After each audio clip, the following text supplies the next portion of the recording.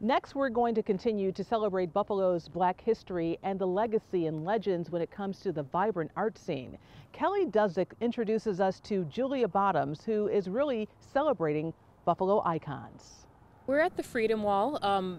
Basically, it's an amazing public piece of art that really kind of talks about the history of not only national Black figures, but also local figures, which is something that I think really makes it special for Buffalo. We caught up with artist Julia Bottoms at the corner of Michigan and East Ferry, where she helped create the Freedom Wall in 2017.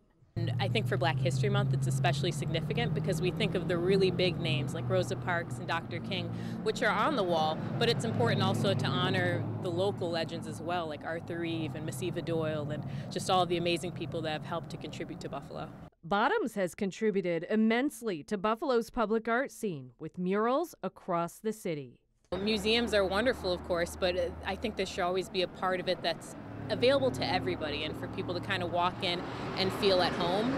I think that's a reservation a lot of times for people. They can be intimidated by the idea of walking into a space that's like traditional, and you kind of miss out in that sense. So I think public art is a great kind of branch to help people get excited about art, and even when it's in communities, kind of claim it for yourself. Her next big splash will be made at a museum, the Buffalo AKG, next month. I feel really fortunate. There's been so many organizations that have really just stepped into my corner and said, we trust you, we support you, we believe in your vision.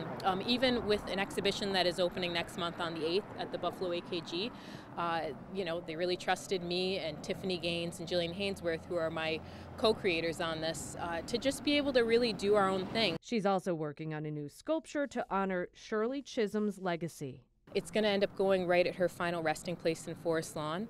What's been amazing about that is just having ventured into sculpture. That was really my first time doing a sculpture of that scale, and to just be trusted and to really do all this research on Shirley and get to know what her, not only what her contribution was, but how she has this connection to Buffalo, I think really helped me connect with the work itself, and I'm really excited to have it move into that next phase. And while Bottoms says a lot of attention is paid to the figures and icons on this wall, I want to remind the community that Black history is American history, and it's part of all of our shared story. So my big encouragement to educators and just to the community in general is to really reframe the idea of Black history and take it out of just a single month.